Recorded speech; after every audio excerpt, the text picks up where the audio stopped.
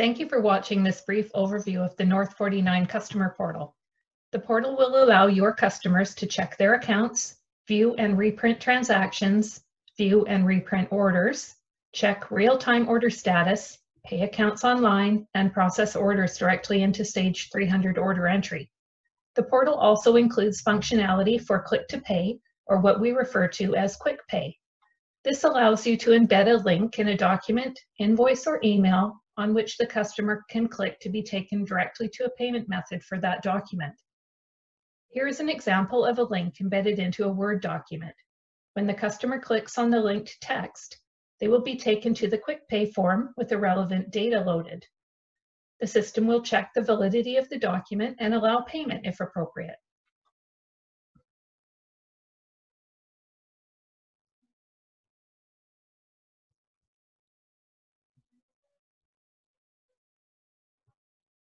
When the customer has made the payment, they will be able to print a copy of the receipt immediately. Let's go back to the payment portal screen. The login screen contains the merchant company graphics, the company address and URL, as well as a welcome message and request for user registration. User registration can be done via email request or self-registration, which requires validation against some information within the AR account. Account validation can be done against company zip code, last invoice number, or last payment amount. And based on portal settings, registration could allow immediate access or require merchant approval.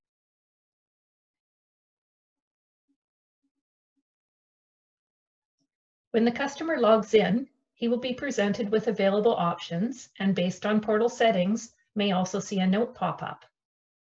The note is entered on the AR customer account in Sage 300 Accounts Receivable under Comments and with the category type Web. When the customer clicks the OK button, the portal will update the note category in Accounts Receivable to indicate the user has seen it.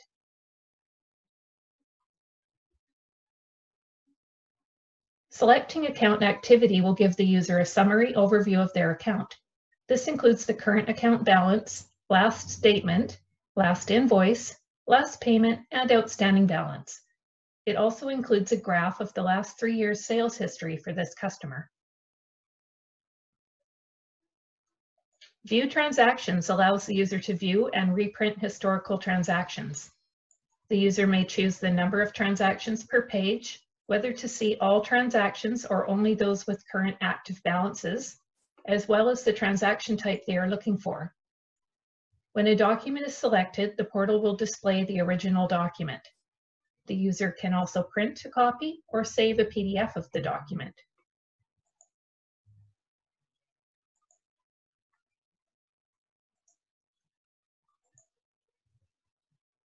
Receipt documents will show how the receipt was applied. If the company has allowed the storage of credit card tokens, the user will be able to manage credit cards stored on the portal. For integrated payment solutions, the credit card tokens can also be stored within the Sage 300. New credit cards are added during payment processing. The Pay Account option allows a user to pay outstanding invoices in Accounts Receivable. The user may click on any document to view a summary of the details. When all documents to be paid have been selected, the user will be taken to Payment Options, where they will be able to select a card to use for that payment. The user may at this point select to add a new card, and if card storage was not selected as a portal option, the user will be directed to the gateway for the payment. If a stored card is selected, this process is bypassed.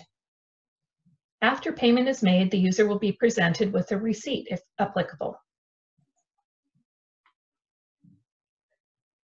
A copy of the receipt will be emailed to the user, but they could also print a copy immediately. A notification copy of the receipt is also emailed to the merchant. View Orders gives the user access to real-time order information.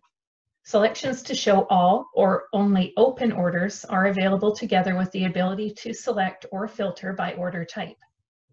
The user may click on an order line to see summary of detail and also drill down into the full document where they will be able to reprint or save a copy. A list of outstanding or backordered items is available, and the customer may click through to the original order from there as well. Let us have a look at order entry on the portal. The order entry screens were designed for both ease of use and, like the rest of the portal, for efficient access on mobile devices. When any portal screen is viewed on a mobile device, the screen will adapt to typical mobile functionality, including adapted layout and the hamburger menu for navigation. Shipping information and comments are accessed by sliding down the Order tab. The user may select a ship-to address stored in accounts receivable or enter a ship-to address for this order. A customer purchase order, requested delivery date, and comments or shipping instructions can also be entered.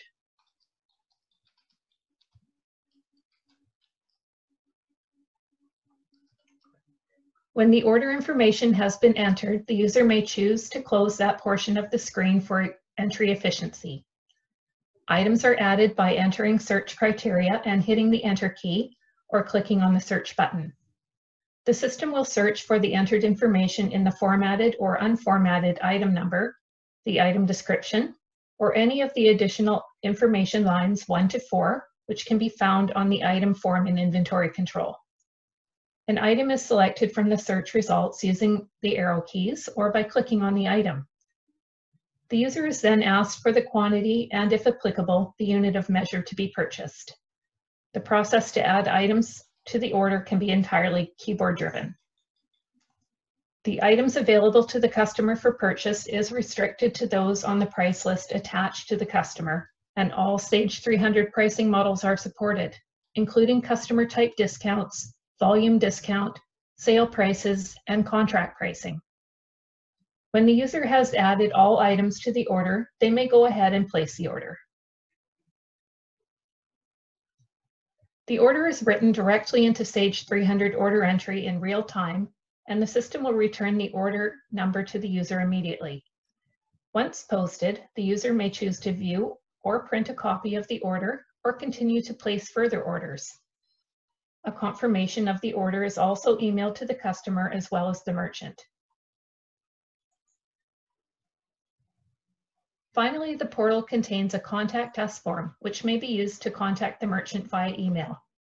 The user will get an email confirmation of the request which was submitted. This wraps up our look at the North49 Customer Portal. For further information or to speak to us about making the portal available for your customers, please contact us at the numbers below or via our website. Thank you for watching.